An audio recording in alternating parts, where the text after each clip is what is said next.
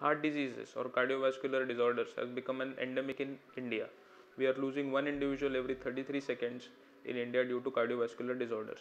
So there are two basic major causes for cardiovascular disorders. One is the modifiable cause and second is the non-modifiable cause. The modifiable cause includes diabetes, hypertension, dyslipidemia, smoking and sedentary lifestyle. Whereas non-modifiable factors include hereditary and male sex. Non-modifiable factors cannot be changed, whereas modifiable factors can be changed in the form of controlling diabetes, controlling the lipids, walking for about 45 minutes per day, about 4 to 5 days a week,